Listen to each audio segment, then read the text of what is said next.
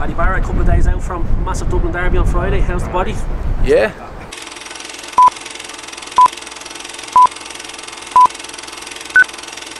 Paddy Barrett, a couple of days out from a massive Dublin derby. How's the body? Yeah, good.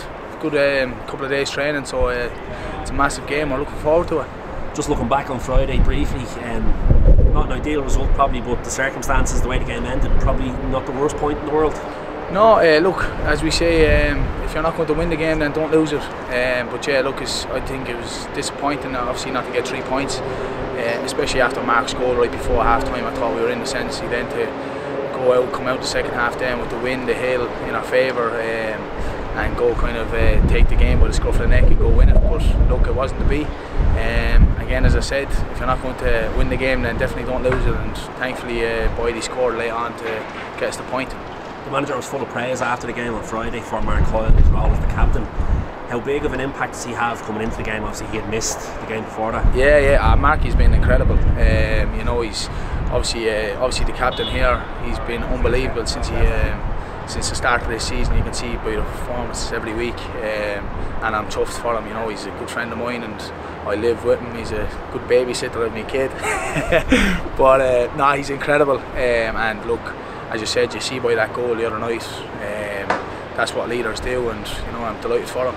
Looking ahead to Friday, is it important for these big occasions to keep a lid on the game a little bit, maybe not get too carried away? Supporters will be more than carried away during the week. Is it just business as usual for the group? Yeah, look, it's another game.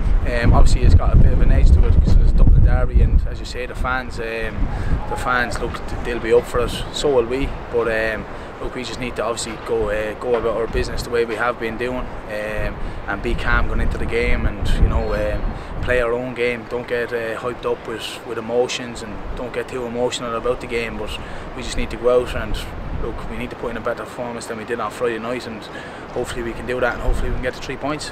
Obviously, all the games, 3 points at stake in every game. Is it difficult to go from the likes of a Drogheda away? Some people would view that as maybe a smaller game, to go into a massive Dublin derby. Is there a big mental turnaround in that from week to week? There shouldn't be. Your mental state should be the same towards any game, home, away. It doesn't matter the team. You know, every game in this league is tough. You'll never get 3 points handed to you. You'll never get anything handed to you. So you have to obviously go out and work and approach every game the same as you would home or away, Dublin derby or not. So look, last week obviously is a point gained. It could be a massive point come the end of the season, but we obviously have to roll into Friday and hopefully to build on that and get 3 points.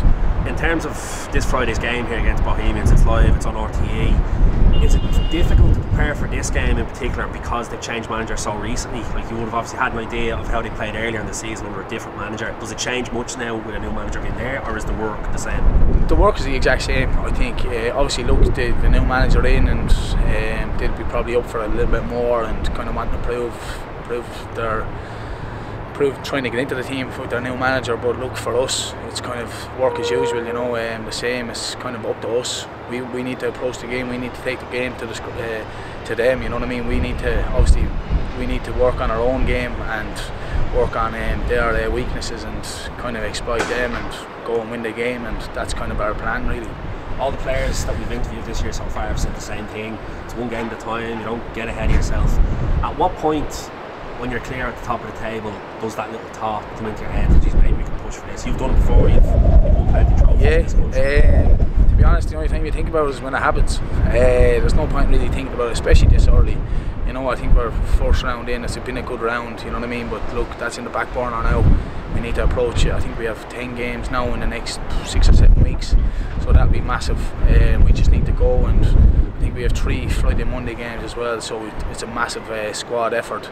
And look, there's a lot of points at stake there for every team, so we just need to go and get as many points as we can and see where that takes us. You mentioned there trying to keep your mindset the same. It shouldn't go up and down depending on opposition, but on Friday night at about 25 to 8 when you're standing in that tunnel and you probably see the colour and the noise, what's going through Paddy Barrett's head at that moment? Look, obviously it's exciting, you know. It's obviously our emotions will will kind of higher up, because obviously you're hearing the fans and they're going mental out here, and that's the way we want them to be. But look, us as players, we need to thrive off that, you know what I mean? We need to love that, look forward to it, and that's exactly what we're doing. And look, I'm really looking forward to the game, and you know, as I said, it's sold out, which is incredible. Fair play to the fans, but look, we've a job to do Friday, and as I said, 25 to 8 or whatever it may be, standing in that tunnel, we'll be ready, and hopefully we can go get the 3 points. Thanks, Paddy. Good luck on Friday. Thank you.